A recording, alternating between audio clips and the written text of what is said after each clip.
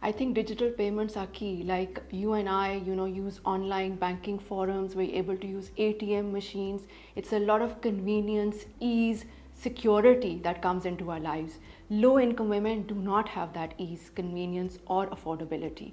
And if we open mobile wallets or bank accounts for women, we are enabling them both to build a financial history based on which they can access credit.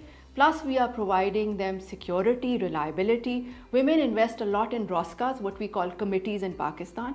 But on those committees, they're not necessarily earning anything. So, they need to have safe, secure places where they can earn and with ease. However, we need to build that kind of culture where we actually invite women, and our branch actually, the whole setup and ambience also encourages them to walk in and create that comfort, that security, and then those financially friendly products.